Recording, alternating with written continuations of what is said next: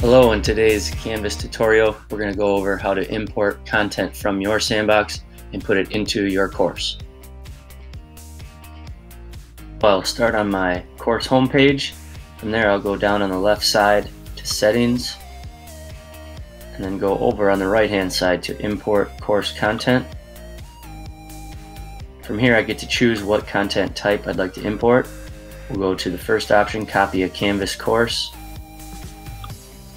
And then I want to choose which course I'm going to be importing from. So this would be your Sandbox. And I get to choose, do I want to bring over all content or select specific content? It will wait for me to select the content I'd like to import. I can choose to select all of these items, bringing over each one underneath, or hit the arrow for specific items inside. From there, when it's ready, it'll import over to your course.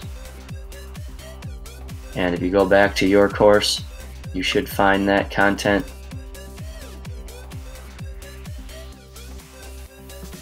inside the specific area. As always, you can edit this, and when you're ready to publish, publish. So I just showed you how to import from your Sandbox into your course. Remember, there are a lot of ways to find some answers and get some help on Canvas. You go over to the help, and there's plenty of options to try to ask some questions. Canvas guides are a great place to start. Very easy to manage, and they have a lot of answers for you.